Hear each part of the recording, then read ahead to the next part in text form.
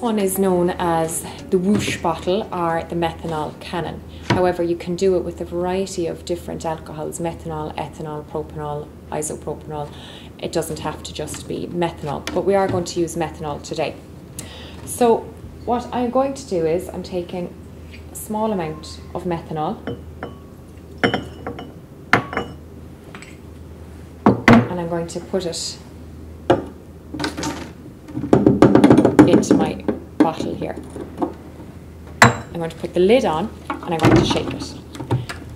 And what this experiment shows us is the massive amount of chemical energy that is produced from a very small amount of an organic substance such as methanol. So it's important to give it a good shake, because as I shake it, I'm vaporizing the liquid. So I'm turning it from a liquid into a vapor.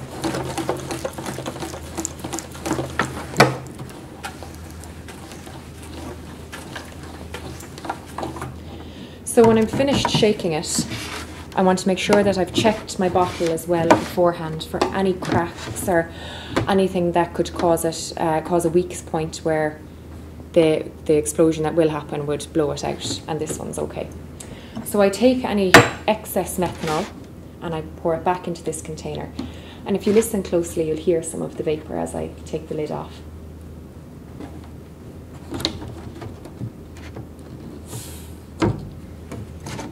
So I pour any excess back in here, and this is a very important safety point.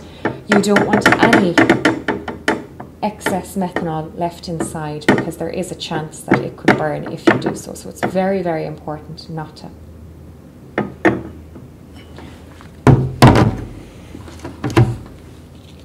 Put the lid back on and I give it another good shake.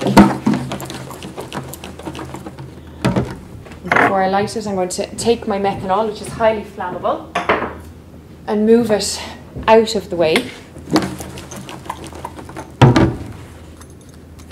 I'll get my splint ready in advance, and I have a white tile here which can be used to control the reaction if I feel it's become too vigorous by excluding oxygen, because we know oxygen is required for combustion.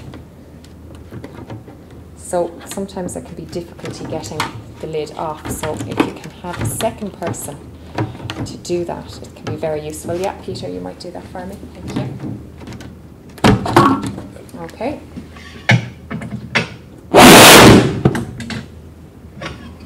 As I mentioned earlier, I have my white tile, which I just put on top, and that excludes the oxygen if I feel the reaction is too vigorous, and controls it.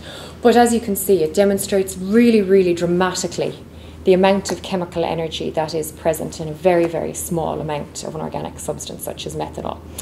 And as we go along with the longer carbon chains, and we go look at ethanol or propanol, isopropanol, we'll see that the reaction will be slower. It won't be as vigorous because they're less volatile as we move further along, the ethanol, the propanol, the isopropanol. So you'll see a slower reaction due to the lower level of volatility.